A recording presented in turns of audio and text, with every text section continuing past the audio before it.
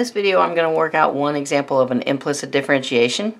I would assume that you've got a little bit of experience with this, and then this would just be used as a practice problem for someone that's probably in a Calc 1 class just learning how to do this.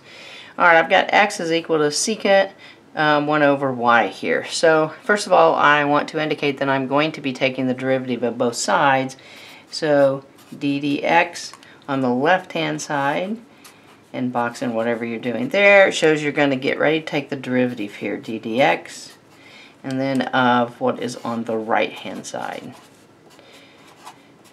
Okay, so when I'm doing implicit differentiation and I'm taking the derivative of just a plain x term, I'm going to differentiate like normal. So right here on this side I'm going to have a 1. Alright, over here I do have a y term, so this is where my chain rule is going to come into play.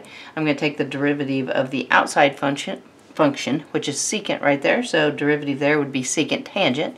So I will have a secant 1 over y and a tangent 1 over y. Alright, and then because I've got the chain rule in here, I'm going to have the derivative then of the inside function. And I am going to go ahead and show that with that d dx notation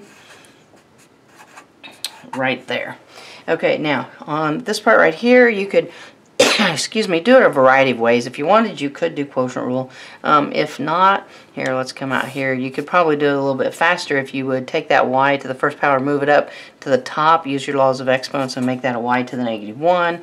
Alright, taking the derivative there, I'm going to have a negative 1, y to the negative 2, move that back down to the denominator, so negative 1 over y squared, and since I am taking a derivative here with the y, then I'm going to have that y prime in there. A lot of people will use dy over dx notation in implicit differentiation. I kind of like y prime just because it's a little bit cleaner.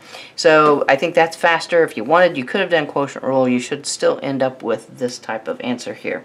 So replacing that here, I'm going to have 1 equals secant 1 over y, tangent 1 over y, and then times the negative y prime over y squared. Okay, at this point, I am ultimately going to need to solve for this y prime, so I definitely want to get rid of that y squared. So I'm going to multiply both sides of the equation by, actually, let's go ahead and get rid of the negative 2. Let's make it a negative y squared. We'll multiply this side by a negative y squared as well. Okay, so when we do that, then we're going to be able to cross out the y squareds. We'll be able to cross out the negative on this side, which will then just leave us on the right hand side. I'm going to pull this out in front. We'll have the y prime, and then we'll have a secant 1 over y and a tangent 1 over y. Left hand side there is just going to be a negative y squared.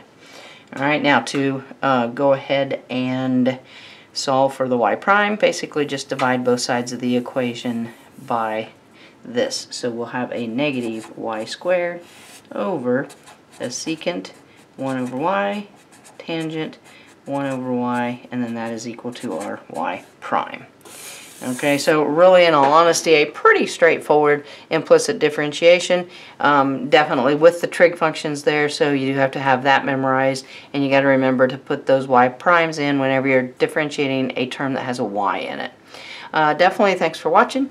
If the videos are helping, please share with your friends so they can benefit too, and don't forget to subscribe to the channel. Thanks.